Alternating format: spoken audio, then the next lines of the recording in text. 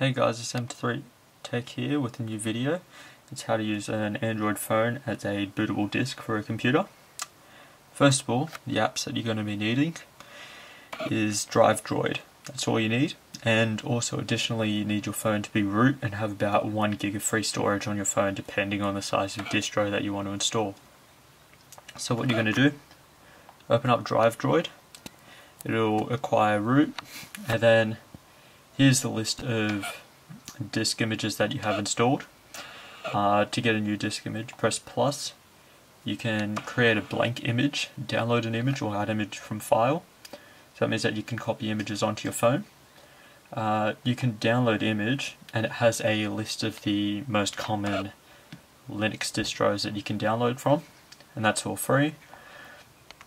So what we're going to be doing, so I've just got the Ubuntu 14.04 desktop release available here, and that's the release I'm going to be using just for a test.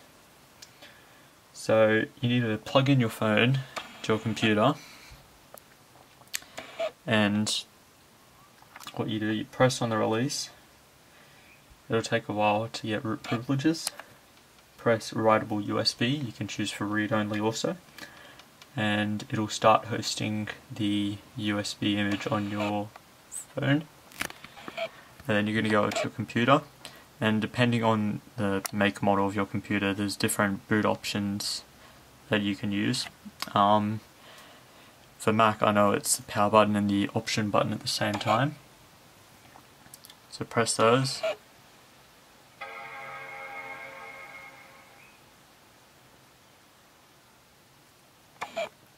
And then you're going to want to select the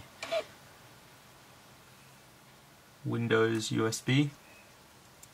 For some reason it's Windows, I'm not sure why.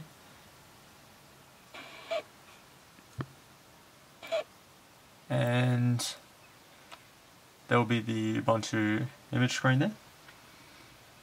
I'm actually not sure at all why it said Windows. I don't know.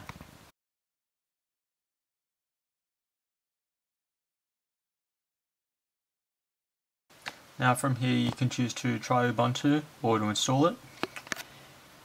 In this video I'm just going to press try, because I don't want to install it at the moment. It'll load for a bit, and depending on how fast your phone's storage is, if it's USB 3.0 compatible, etc., it'll change speed regarding on that.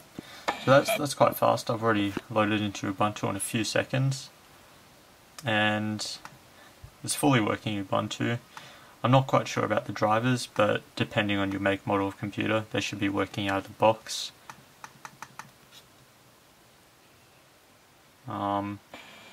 Yeah, trackpad driver for this is quite not that good.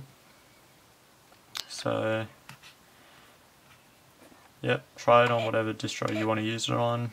I haven't tested if this works on Windows yet. It should, in theory.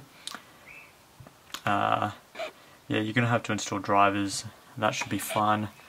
But yeah, it seems to work quite well. Thanks guys for watching. Share this video with friends of yours.